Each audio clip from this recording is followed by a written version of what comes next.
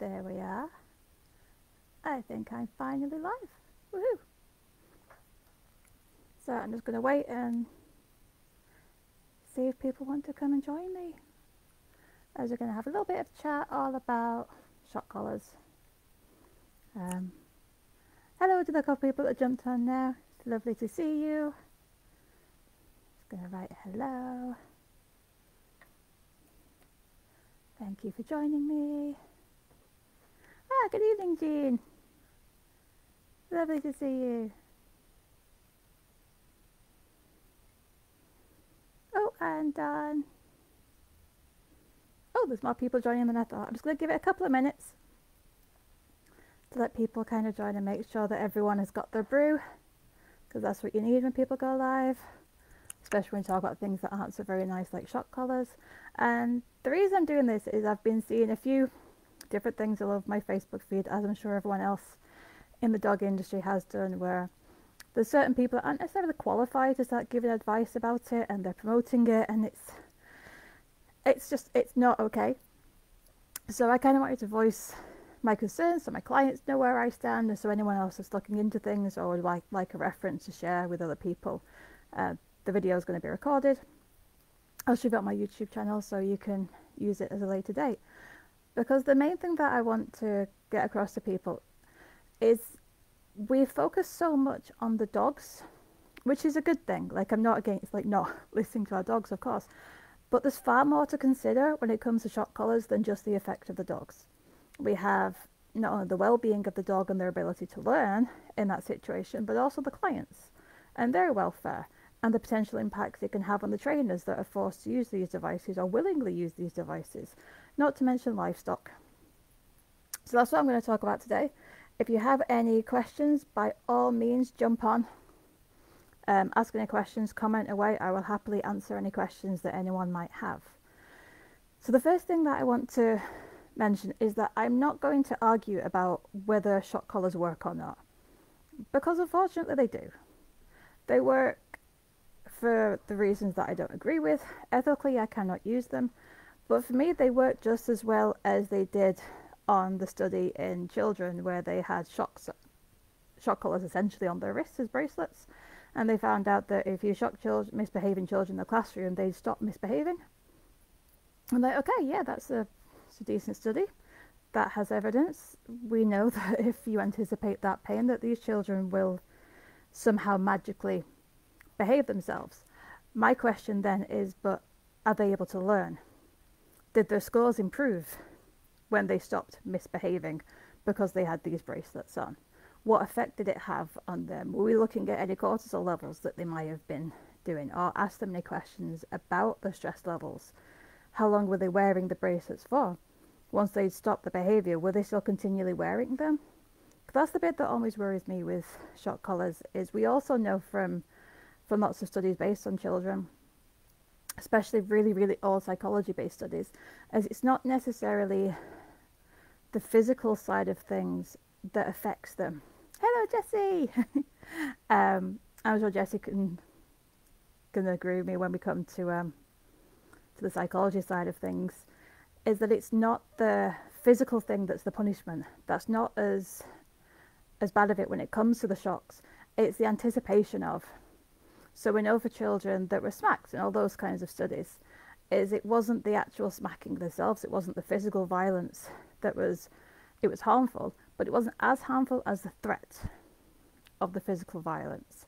So that little beep that you can push before the shock collar goes off, they're the bits that tend to do the most damage for our animals, because animals can't predict or control. You know, in order to reduce anxiety, all of my clients will know that I'm saying this is to help reduce the anxiety and build confidence in our animals. They need to predict the environment. They need to have an element of control over their environment. Like, they need that. Choice and control is so important for all mammals, including us, our children, our animals. They need elements throughout their life that they are free and safe to choose and make choices without fear of punishment, without fear of violence, without fear in general. And if they're wearing one of these devices, they're not free of that. So they're always going to be in that state of worry. And if you do this in younger dogs in particular, it's going to affect their brain, because their brain's going to build up in a more traumatic way. It's going to have that effect on their neurological circuits. So their fight and flight is going to get activated faster. Their innate alarm system is going to be going overboard. The part of the brain that kind of helps them develop to learn creativity and to build up confidence and security and curiosity, all those kind of wonderful care systems or seeking systems, they're not going to form properly because the animal's scared and they're shut down. And one of the most heartbreaking things for me to deal with in my job as a behaviourist is when I see these really shut down dogs. Not necessarily ones from using shock collars, though they are there too, but ones where they have been suppressed and they are just shut down and they are just shells of themselves. And you ask them to do something and they'll do it. They will comply. But they're going through the motions. They're not really there. They're as close to dissociating that I ever see in an animal, where they're not consciously with us. They're just kind of doing what we want, but they're not there. You don't see the relaxation, the muscles, you don't see the happiness on their faces, we don't see the relaxation with them. And they're the parts that are always really worrying with our dogs. We also know that it's not always the pain that is the problem with punishment, it's the startle effect. It's the startle that inhibits the behaviour, not necessarily the pain itself. So I'm not here to argue about whether shock collars cause pain, because for some dogs they do, for some dogs they don't. It depends on the personality of the dog, it depends on the resilience of the dog. I've known dogs that have gone through bramble, through electric fences in order to flush out pheasants, chase deer. Those dogs, yeah, they're not going to stop for a shock. They're too high on adrenaline, they're built to push through it.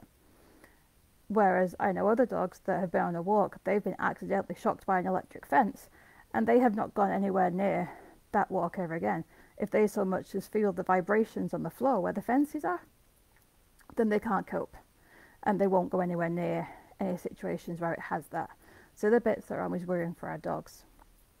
But I want us to have a think about this and to have a look at it, not so much from our dog's perspective, because I think most of us here will agree, especially most of my clients and colleagues, that it's not ethical to train dogs from the dog welfare perspective, especially when there are other things out there.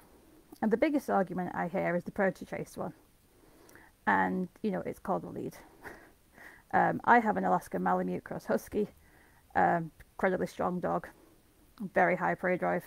He's 15 now, and we have never had an incident where he's gone off chasing livestock. We've never had an instance where he's been threatened to be shot by the farmer because he's chasing livestock, because we avoid livestock. Like if he's in a field and there's livestock around and we have to get through that field, he's on a short leash. And that's for two reasons. One, because I need to keep him under control and make sure that he's not in a long line that I could drop or he could dislocate my shoulder if he runs full pelt. But it's for the sheep or the livestock. There are studies that show that these animals are better, they feel safer if they're around strange dogs, if they're on a short lead. And I'm getting a bit annoyed with the situations where everyone's about dog welfare, which is fantastic, but there's the welfare of others to consider. And the livestock will come back to later, because the biggest bit of welfare that I'd like us to have a think about tonight is the human welfare. It's one thing for us to say to a client, this is going to save your dog's life. All you need to do is ramp this collar up onto full, shock it, and we can stop the predator chase. Or it's okay, we can work on this dog and we can gradually build it up. This is the one that always confuses me, because we're gradually building up this shock so it's not going to hurt it, but then we keep ramping it up to the point where it does hurt it. So we're essentially desensitizing the animal to the feel of the collar itself. So we have to get it to a point where we shock it. You know, any of us know, if you have a tattoo, for example, you will know the first time that they stick that needle in. You know, you'll be like, oh, okay, I feel that. After a while, you don't feel it anymore. Your body's just desensitized to it. Same thing can happen with these collars, which is why they're a bit unsure about how they work. But my question is, how much choice do the owners get in these situations? You know, it is extremely traumatic for pet owners to be put in a situation where they have to witness their dog being abused. And I've had clients that have come to me after being with different dog trainers where they've literally been in tears and they feel so guilty and horrified that they stood by and they watched someone else shock their dog, or they watched someone else do something else to their dog. And everyone's like, well, they were there, they consented. I'm like, no, that's not consent. we have to be able to give people a choice in these matters. And whenever we are with clients, for myself and any other trainer out there, when we are with a client, we are the voice of authority in that situation, which means that people are more likely to listen to us, especially if they're in a place where they're feeling vulnerable because they don't know what else to do. Some of them are feeling desperate, they're looking for a quick fix, they're looking for a last resort, they're not sure what happens, and they put their trust in us. Now, anyone that is familiar with psychology, especially early psychology, there's a lot of very unethical studies that were done quite early on. We're going to get interrupted by a Spocky. Hello. There were lots of studies done early on where people were basically told to shock someone because a person in a white coat with a clipboard asked them to. And despite their better knowledge, they did what they were told because the voice of authority told them to. And we've seen this time and time again in different variations of these studies. Many of them would not pass an ethics committee nowadays. Milgram studies, standard prison experiments, these kinds of ones where you put people in a situation where they feel coerced to do something. They feel like they have to do it, so they'll go ahead with it. And I think one person in that study would shock an unsuspecting person in front of them to the point where that person could die, just because they were told to by a voice of authority. So we have to be really careful when we're with our clients, if you're doing that sort of thing, that this is where they are. And for me, I don't understand how you could put a client in that situation and continue doing that and think it's okay. So we've got to really have a look at this from multiple angles. You know, who are the people that are doing these, and are they aware of the situation they're in? Because I'm pretty sure that very few trainers that use these devices will be aware of the damage they could potentially be causing to the person, not just the dog, for what they've got going on here, for the situations they're putting these people in. Does that make sense?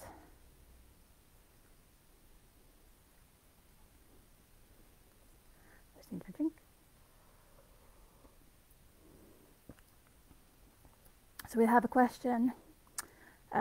When Skylar was younger, very young puppy, and sat at the roadside, the guy next to her with his dog shocked his dog. Did I imagine that then affected Skylar? Because I did feel it, but others thought I overacted. Dogs are really sensitive. There's a very good chance that Skylar at least knew that something happened. Like, dogs are social animals, they have different ways. They would have been able to smell the reaction in that dog as a baseline, if nothing else. They'll be able to kind of think about that and be like, oh, something bad happened to the dog next door. And they'll have that kind of pack mentality. So a lot of these dogs, they're shocked to kind of stop them from doing things that we don't want them to do, or because people perceive them as dominant, and it's not right. And I worry that some people that are learning about how effective shock collars are, or how useful prong collars are, is they don't quite understand the damage they could potentially be doing, not only to the animals, but to the people they're asking to use them. And could you imagine what it would be like to be one of these people that you have been in a situation where you've felt forced to either watch someone else shock your dog and hear the dog yelp, or you've been forced to do it yourself. You've convinced yourself that it's okay, so your cognitive dissonance is really, really high. And you're trying to come to terms with the fact that it's not. Or you have just done it so much that the device just seems normal. And this is the part that really concerns me. Like, we have trainers that are using these devices, and they're not just one-offs. People are paying these people to shock their dogs multiple times a day, every day. Like, all of us that train dogs, you know, if we click and reward our dogs, we're treating our dogs, we're seeing, you know, multiple clients every day for weeks. And to be honest, I'm a bit concerned about the health and the welfare of the people that use these devices, about how desensitized they are naturally becoming to these situations. Because what is something that I could never do to my dog, like, I would never be able to put a shock collar on my dogs and shock them. There are times where I have kind of threatened it when they've been being essentially knobs, and I've gone, you know, but I would never actually do it. Because if I wanted to do it, that's a frustration burst in me. That's because I know that I haven't set my dog up properly, or I've lapsed in my training somewhere. Like, the dog isn't doing any of these behaviours to be bad, to be naughty, or anything else. They're doing them because they're dogs. And dogs chase, dogs run off, dogs are social, they go and do their other things. So for me to put a shock collar on my dog and shock them, that would have a really upsetting effect on me, to be honest. I wouldn't be able to do it. So I don't understand the mentality of people that can, and I worry for those that are able to do it repeatedly every day for years. And like that level of desensitization to this potential suffering around them and the position of authority they're in, it's a different mindset. And I would love to see a cross-examination study. Hello, Diana. I would love to see someone cross-examine a study between like personality traits, for example, of trainers who use these devices on a regular basis and those who don't, and see if there's any traits that particularly come up. See if there's something there that makes them more inclined to distance themselves from these situations, that makes them more able to do these things, because it's really worrying for me. Replying to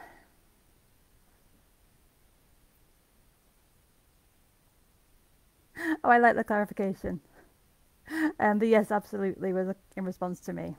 Hello, Lisa. Oh, have we hit the time zone where my American buddies are jumping on now? So for those that have just jumped on, I will reiterate just slightly some of the stuff that I was mentioning, because what I've been talking about is essentially looking at the shock collar debate from a slightly different perspective on the welfare of the caregiver, of the dog's owners, the people that are actually looking after the dog. They're the people that I'm also concerned about, because they are put in a position where they feel like they have to do it, and many of them don't. And the heartbreak I see from a lot of these pet owners when they've come to me and they're like, this person put the shock collar on my dog yelped, and now they feel so guilty, but they let it happen, and they feel like they had a choice there, and they didn't. They were put in a position of authority, and as a person in authority, we have to be aware that we are dealing with essentially vulnerable people. They're in crisis, they're in often very desperate times. They need a fix because they've been threatened, or they're worried about their dog's life, or they've read too much stuff. And the other thing that I'd like us to have a little bit of discussion about is the welfare of the animals, because in order to use these shock collars, quite often they're shocking the dogs around livestock. So the poor unsuspected livestock in the field are having these dogs run towards them and they're being shocked, or they're being worked with alongside and being shocked. And you don't really hear of that side of things very often. It'd be nice to see some more people that are knowledgeable in livestock welfare talk about it from the other perspective. You know, and I know a tutor of mine was like, it's not fair to kind of be promoting the welfare of one species whilst denying the welfare of another species. You know, it should be continuous across the board, and that includes the humans, that includes the caregivers.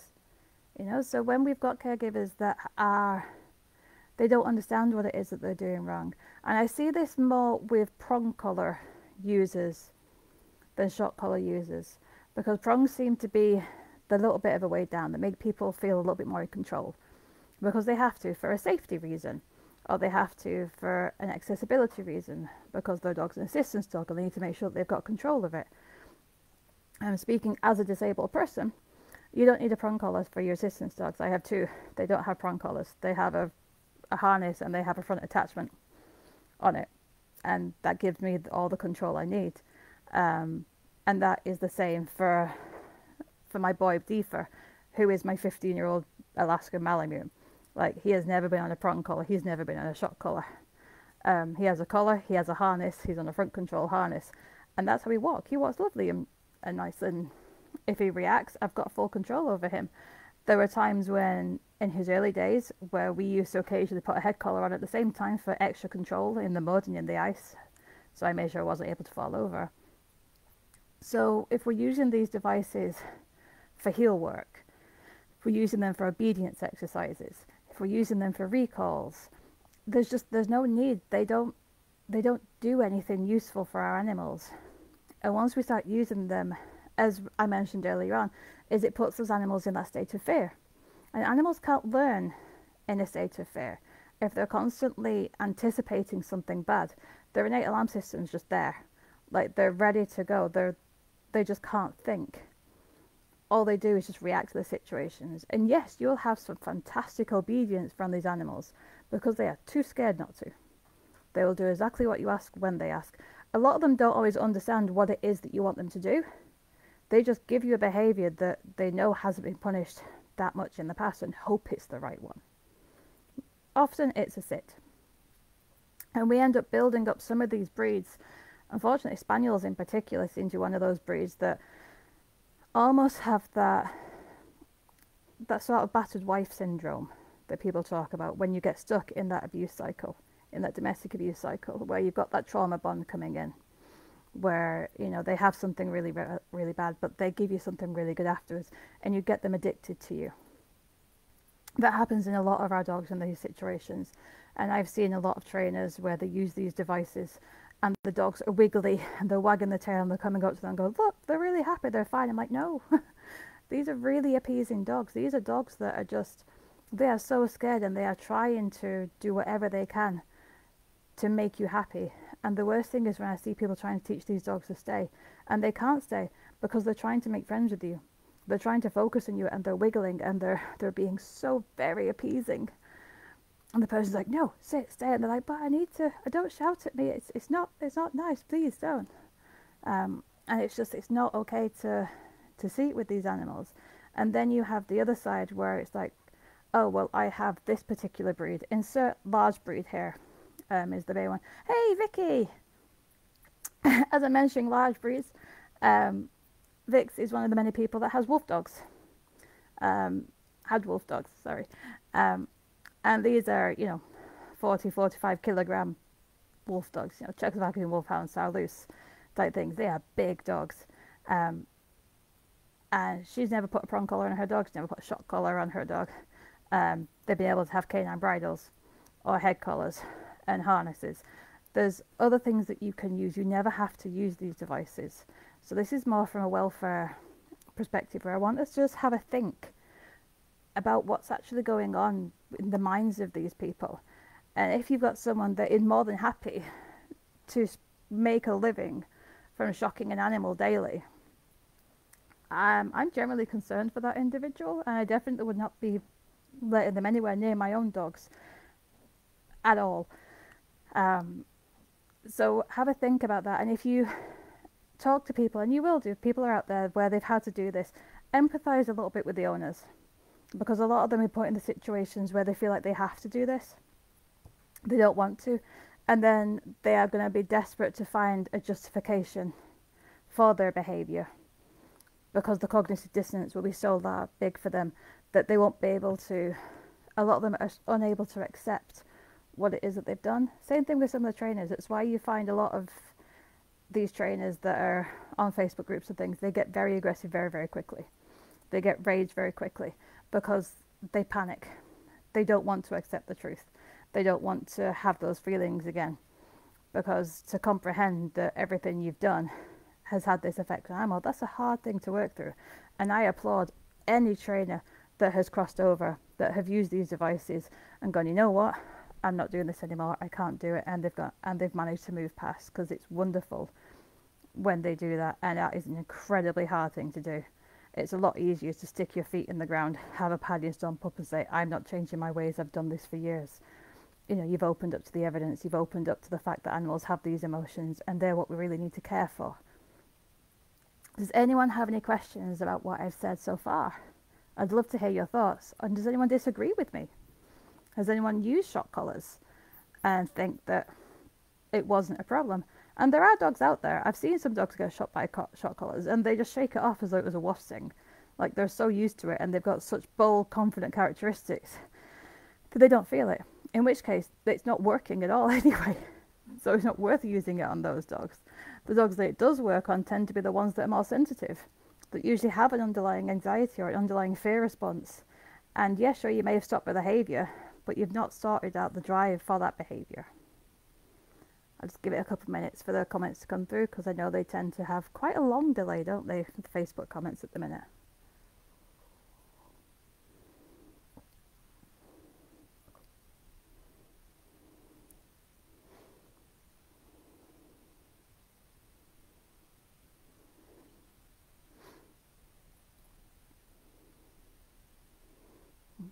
just looking down to watch my phone, because there's a few people that have messaged privately because they don't want to have the message on the live stream, which is absolutely fine. One person has put, they saw a trainer that was doing some residential training. They trusted that they would look after their dog. Oh, and when they came back, the dog had, okay. So I've had this a couple of times with clients where they've had their dog sent to a residential dog trainer, and the dog has come back with burn marks around its collar where it's had a shock done, and that was completely non-consensual for the owner's part or the dog's part, and that has such severe consequences on the mental well-being of these animals. Not to mention, it's terrible for the trust of the handler when looking to find a different dog trainer. And sometimes you have to find that you try and justify yourselves to these people, say, I'm not going to hurt your dog. To me, it's emotional well-being is the first thing that I consider. We want to make sure the dogs are emotionally feeling safe before we do anything. So yeah, it's horrible when you send your dog off to someone that you think is going to do right by them, and unfortunately they don't. And often it's lack of knowledge that drives people to use these devices. They don't know another way, or they don't understand that there are other driving forces to behaviour. And if you don't diagnose what the underlying root cause is, you're not going to fix the behaviour. So they just end up kind of trying to stop the behaviour rather than working out what's driving it and changing that emotion. Because if you change the emotion, you change the behaviour. That's kind of how it works. Sometimes I often wonder how trainers like that respond to youngsters in their family. Yeah, absolutely. And there's a link that I'm going to put into the comments now, because there is an organisation called the Links Group, and they have a look into the correlation and the relationship between animal abuse and domestic violence, and there's a very, very high link there. And I would like to see some cross studies that look at more into that, because you often find that a lot of these people, they have that ability, and it tends to be from people, from what I see, it's mostly men, but not always. There are some women, and it's people that have it's like an innate ability to control. Like, they're not okay unless they're controlling a situation, and they have no idea how to control a situation without force. Like, they don't feel like they can do things unless they're feared, and respect comes from fear. And it's very much that kind of authoritarian military style relationship. And that's the main kind of relationship with dogs. There's some wonderful studies that were done in 2020, I think there were. I have them referenced in one of my talks somewhere, about parenting styles and the dog owner relationships. And we know that authoritarian parenting styles end up with children that have addiction problems, they have mental health problems, they tend to be rebels, they run away.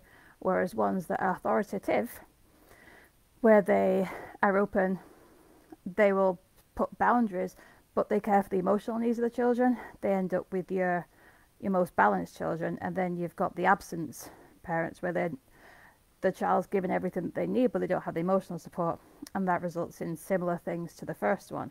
And most of our dog parents, unfortunately, are the authoritarian one, which results in poor mental health for animals in a later life. So that's a really good point, Jean. It's how does this relate to other people in the family?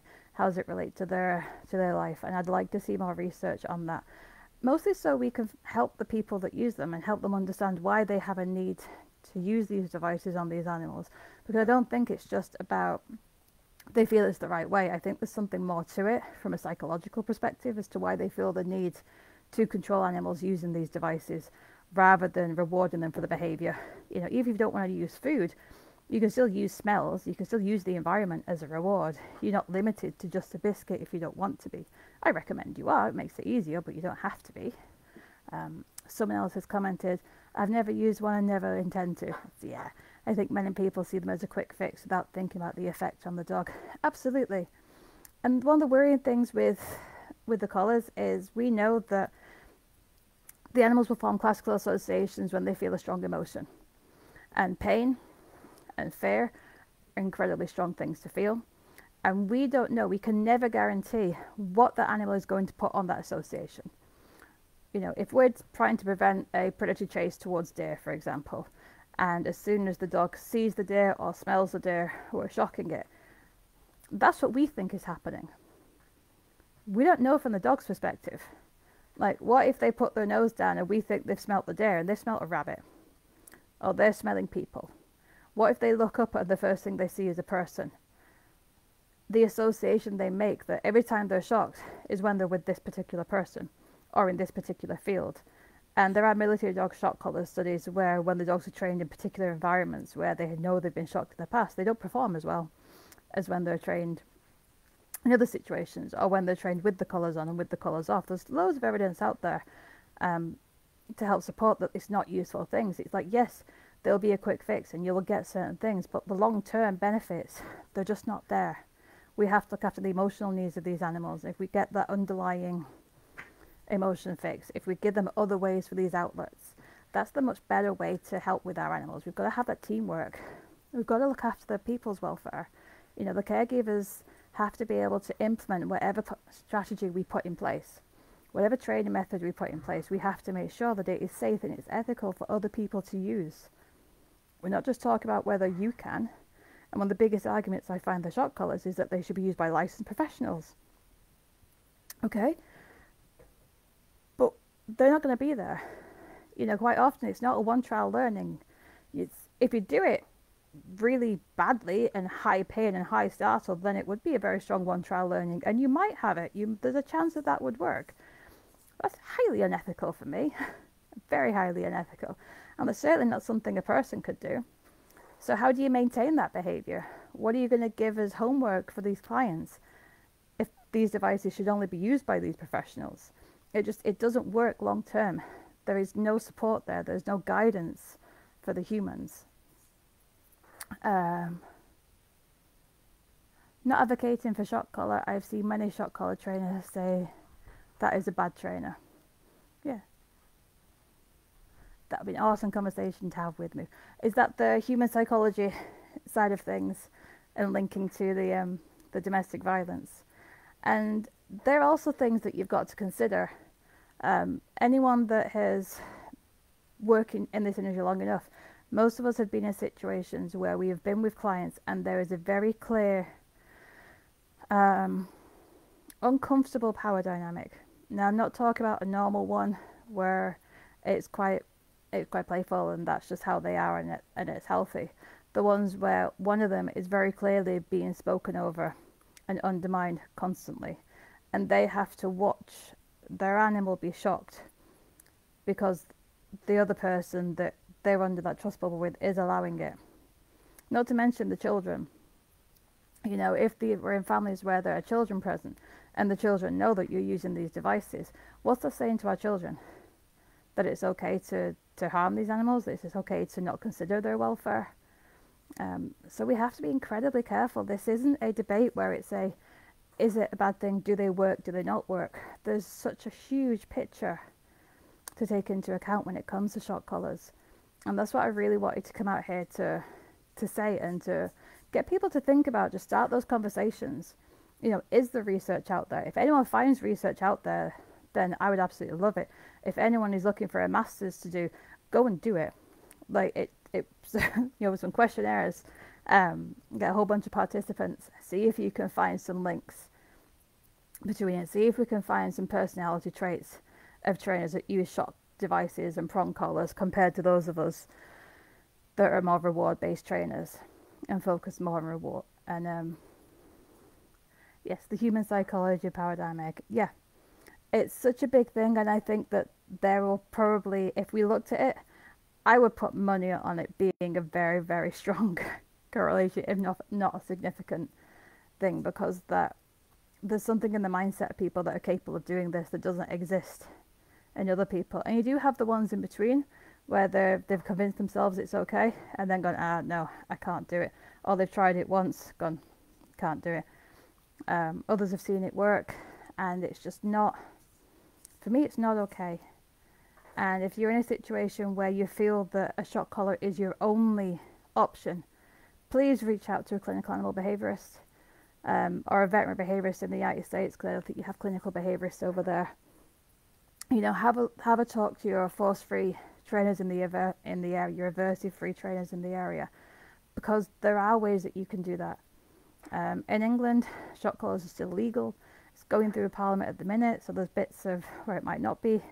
In Wales, it is illegal to use them. There's a lot of countries in Europe where it's also illegal, and they have dogs that are absolutely fine, and they're never shocked, and they're okay. We have dogs, I mean, all of our assistance dog organisations, the majority of them are force free. We don't use shock collars, we don't use prong collars.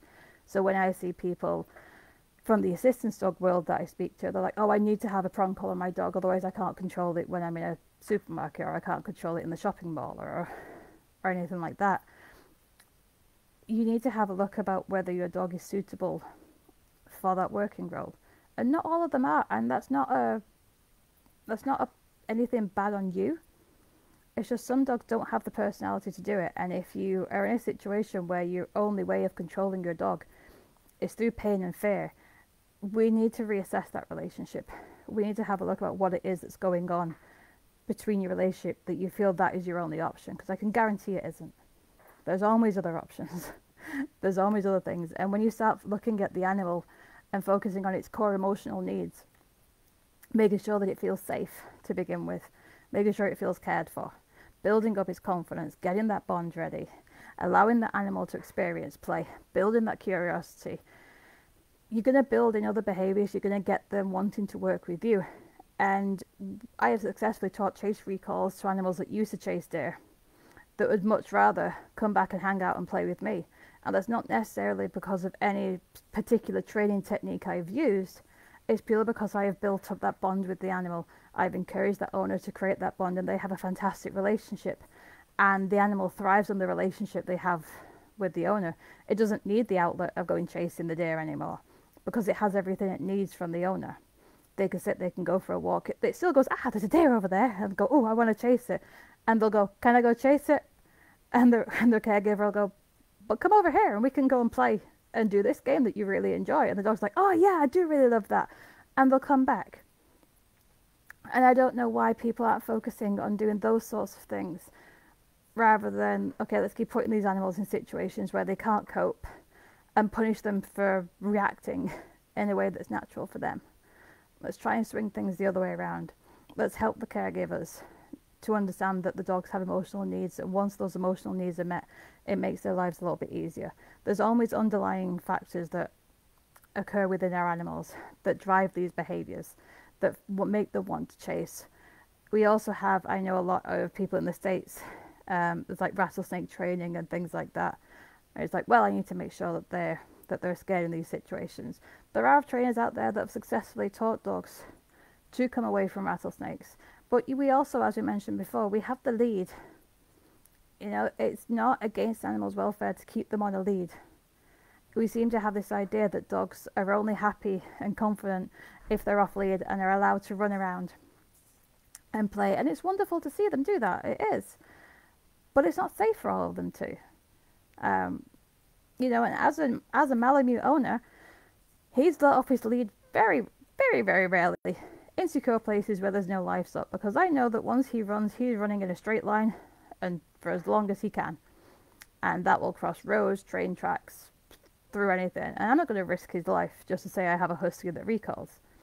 So we used to go on dry sledding on rigs and stuff, so he would get his exercise. We'd go to secure fields and he could run around. I'd have him on a long lean, and quite often he would be off lead on the wrong line. It'd be on the floor, but he would never be free. He would never have that full freedom, because I would never risk it. I also don't want to stress out any of the animals that are in the environment. We've got to look at the emotional needs of the livestock, of the wildlife. Like, we're not going to compromise the welfare of one animal for another. You know, we have to be taking into account the welfare of all the animals, of all the people, of everyone that is involved. And let's discuss personality traits of the positive reinforcement trainers and how projecting their unmet needs into their dog affect their relationships. There's a bit of ego there, I think, with some trainers. But meeting emotional needs is the biggest one. I mean, there's a bit of a movement kind of going at the minute that is a little bit baffling to me personally, because I remember an APBC conference. It was the 25th anniversary conference. It would have been about 10 years, 9 or 10 years ago now. It was the first one I ever went to, of an APBC one, when I was a provisional member back in the day. And it was called Aggression. It's an emotional thing. That was the title of the conference. It's either 8 or 10 years ago now. I can't remember the date. And they have been trying to push for people to take into account the emotional needs of the animals, to look into like Panskep's work, and to kind of focus on finding the underlying cause. And that's what we do as clinical behaviourists. That's why we've got the clinical thing. That's why we need the academic knowledge, is that we understand the emotional needs and the driving forces behind behaviour. We're not just addressing the behaviour. We're thinking it from an ethological perspective as to why is the behaviour existing in the first place? What is a need that isn't being met? Ricky's got a terrier that's never off a lead, as he has a high prey drive. He's got an extending lead, but only if it's safe for him. Yeah, so like extended leads again are one of those things that kind of drive some dog trainers nuts. And they're not a be-all or end-all, but they have their uses. And as you said, if it's safe for you to use them, so not the side of the road, obviously, then they're great things. But they have to be used in the right situations, just like long lines, just like head collars and everything else. So we're not doing any harm. And terriers in particular, you know, they're going to go run off and do these sorts of things. So we have to look after those, make sure those needs are being met, but they're being met in a safe way, in a very kind of realistic way for the animal. Has anyone else got any questions so far? Have I got people thinking a little bit more?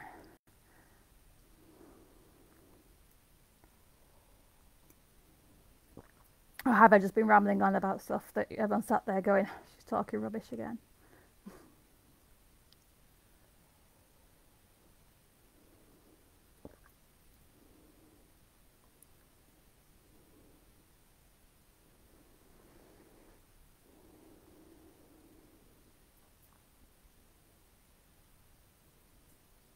Hello to everyone else that's new, that's watching. I keep checking down to see who else is going on. It's nice to see so many people that have joined me on a Friday night. I'm finally like child free for an evening, so I'm like, ah, I know what I'll do. I'll go live on Facebook because, you know, don't have a life. But we want to try and start thinking about things from that ethological perspective with our dogs. Is make sure that we're finding out the underlying cause. So when you're with a trainer that's recommending to use a shock collar to stop a behaviour, ask them why the behaviour is there in the first place. And more often than not, the answer is dominance. And I need to write a blog or do a talk on dominance because it drives me insane when people start using it. No one can ever accuse you of talking rubbish. Oh, bless you, Carla. I do think I waffle quite a lot. There are dog owners in this area that deliberately tell their dogs to go chase the grey squirrels in the woods. I just leave the wildlife out of it. Yeah. Like some dogs enjoy chasing, and if they do, then, you know, that's up to them. But me personally, I want to make sure that my dogs don't chase. My Labrador never chased. She started a little bit when she was younger, then we built up a really good leave and a recall.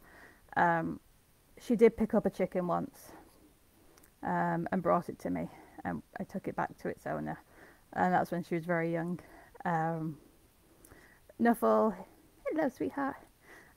He used to like chasing squirrels and things, but even if he's off lead in the woods, he can run off chasing squirrels. I can call him, he'll come back, because he's just running around chasing things because he's a herding breed. He likes to chase, but he doesn't have that predatory chase drive because he's got other needs being met from me.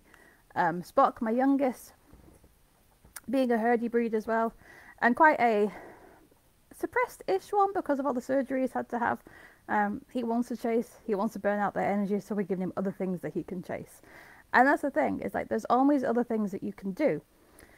Why is the first thought always, well, we have to shock them? It's like, well, we don't have to shock these animals. We can keep them on a lead, we can teach them other things. We can not go and walk in the area where there's livestock or where there's that animal that they're going to chase. That is the easiest option for so many people. And for many dogs, they shouldn't be in fields with sheep. They shouldn't be in fields with cows or cattle or horses. You know, we should be avoiding these situations. Those other animals have a right to be there as well. Ruby, no, your comments are not coming through. Thank you for messaging me so I can see them. Oh no, does that mean there's like a whole bunch of comments that aren't coming through that I'm missing? Be gutted if there is.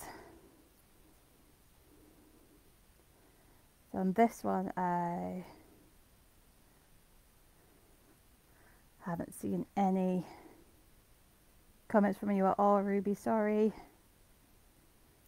Feel free to message me though. So if I haven't answered anyone's comment, that means that I haven't seen it. So Vic says, but when I see people allowing their dogs to chase geese and duck and they're younger, will always say something to them. Yeah. Sometimes I tell my son off if he tries to chase pigeons. Like, I don't allow people to stress out any animals. And dogs don't have to. My dogs quite often go to nature reserves and parks where there's animals. When Nuffle did his level 2 assistance dog thing, he had to walk through like a little farm past like sheep and goats and chickens and things. And you can teach these things to these animals, and you can teach it nicely. You just build up that bond with them. We don't have to do all this nasty stuff. There's better ways out there. There's nicer ways out there. Skylar chases squirrels. He's a collie. Sometimes, but I've managed to get him to come away from them when you press your zoom on your wheelchair. Fantastic! And you're not seeing all the comments too. I know Facebook's been having a few problems with the lives and things nowadays, because there's been a few problems in the virtual conference. If you don't know what I'm talking about, search on Facebook, Virtual Dog Training Conference. Ruby Welsford is running it, and it's been absolutely amazing. There's quite a few different ones, and you'll hear a lot of things on there. One of the girls, was it Sean, that did a lovely talk about adolescent dogs and big dogs, and how they can be trained positive too, that we don't have to use prong collars with these dogs. I did a reactive dog one and a mental health one. There's some wonderful advice. So if you're watching this and you have used shock collars, or you're thinking about doing it, then please come and join the Force Free Trainers. Just have a chat to some of us. Join our groups. Message me privately if you want to, or we can arrange a session and I can give you all the bits of advice that you can do. I would much rather see an animal being trained in a force-free way rather than being subjected to these devices, because they're just not necessary. I'm not going to argue about whether they work or if they don't work. They're not needed. They are not necessary. There isn't a single situation that I can think of where we're going to need these devices in order to save the dog's life, because there's other things that we can do. Nuffle did super well when we did Martin Mir. He did really well. Basically, a friend of mine that came to Martin Mir with me and Nuffle, and he was just like plodding along at our side with like birds and things moving around. Some of the swans in particular quite they found it intriguing when the assistants started coming to the park, because they tend to follow them, which was great for some of the wildlife photographers, because the animals would come over, the birds would be like, there's a dog there, what's it doing? And Nuffle would just sit there chilling out and pay no attention to them. So the photographers got some great shots. But I'll give you a second to see if anyone else has any more comments, and I'm just going to have a jump on my phone and see if I can have a look on both of the groups to see if there's any comments that I have missed, because I'd hate to have some comments that I've missed.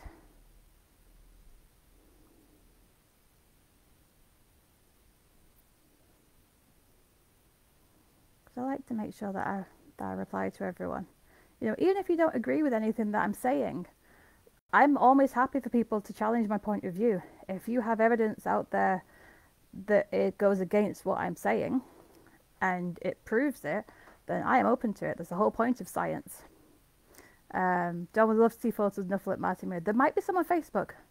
There's definitely a couple of pictures of him sat with the swans. I think, has Spock been... Not sure if Spock's been up to Martin Mir yet. Take Skylar up there. They're really wheelchair friendly. Oh yeah, the snake wanted to eat him. Oh my gosh.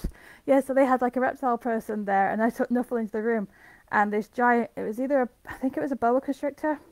It smelled that there was a doggy in the area, and it started to like move, like constrict against one of the children.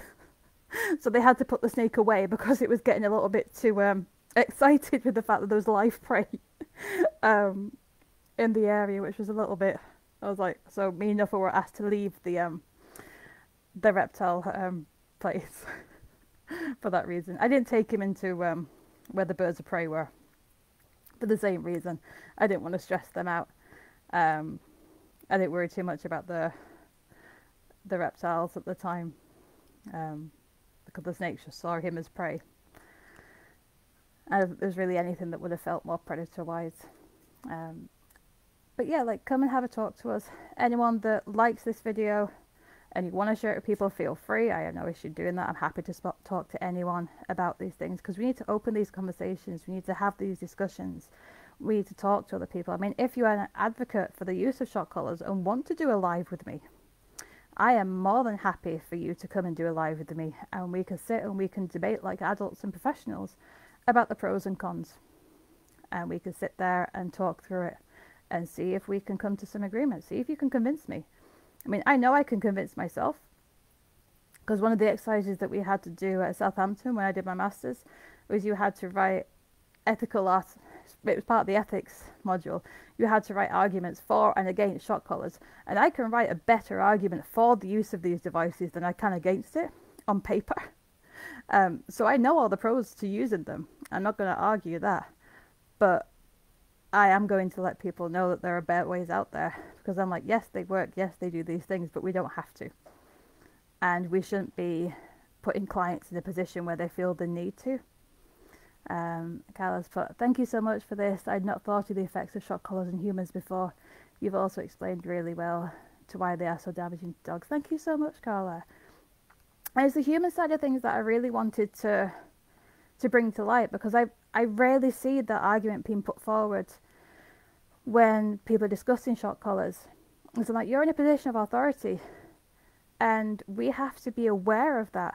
You know, anything we ask our clients to do and anything they ask their clients to do, they're seen as that voice of authority, and that's automatically going to have an effect on the psyche of that individual, where they're going to agree to things that they may not necessarily agree to because the person in authority has said it. You know, most of us have been in a situation with it either being teachers or bosses or doctors, any situation where someone you see as being a higher authority than you has asked you to do something or has asked you to not say something. So anything that goes against what you kind of believe and you kind of go with, because they're the voice of authority. Like, we know that's a thing that happens. We also know that if there's groups of people all doing the same thing, we kind of get that condition that, well, everyone's doing it, so it's kind of okay. We also have that psychological structure where, have you seen there was a study, and there's a few programs that have demonstrated it, where someone's asked a really simple question like, what's plus 2 plus 2? And someone's like, ah, and they write down 4 on their piece of paper, and then everyone else in the room puts 6, and they then question their 4, not based on their own knowledge, but they then start to feel belittled by their own knowledge. They start to doubt their own knowledge and go, oh, maybe I am wrong, and it is 6. And then when asked, everyone else in the room says 6. They then say 6, despite having 4 written down on their paper. They say 6 in order to comply with the group. So we have to be very aware of the psychological effects on the people when we're in these situations, and that kind of group mentality, because some people will go along with it because the group is going along with it, and they're not thinking as an individual, they're thinking as a group. And for anyone that's ever seen riots, anyone that works in security, you'll understand that mob mentality, where a person is smart, they have full autonomy, they have control. When you have a group mentality, people change, and they will mirror the people next to them, and sometimes they will go against what they do. So we need to be very aware of these principles when we're dealing with these devices, which is again one of those reasons why I would never use them. I would never want to be that authority figure that suggests to someone that they need to shock their dog. It's hard enough for me as a behaviourist when we have to counsel people through behavioural euthanasia, but at least I know that what I'm doing then is a welfare thing. It is in the best interests of the animal at that time in that situation. And that's easier for me to deal with. I could never put them in a situation where the welfare was increased and they were doing more harm than good. So I've been rambling for about an hour now, so I should probably shut up. Danny has some great knowledge. Oh, thank you. I don't take compliments well. I'm just going to shrink away. And I just have I have different knowledge and a depth of knowledge that's a bit weird, but I can join some groups of things together. It's a bit of that's what I'm finding, that's kind of like my skill in this industry, is I have a little bit of knowledge of a lot of different things to a decent level. So when people explain something, I can kind of draw links and parallels together and kind of go, oh, you two should talk to each other because you'll work this bit out. So thank you for joining me, those of you that have. I will let you all go and have a wonderful Friday evening, have an even better weekend, and feel free to share the video once it's recorded and uploaded. Be aware of the trolls, because they will come. Because once you start talking shot colours, there's always people that are going to be out to get you, that will take clips of the video and take the words out of context and all the rest of it.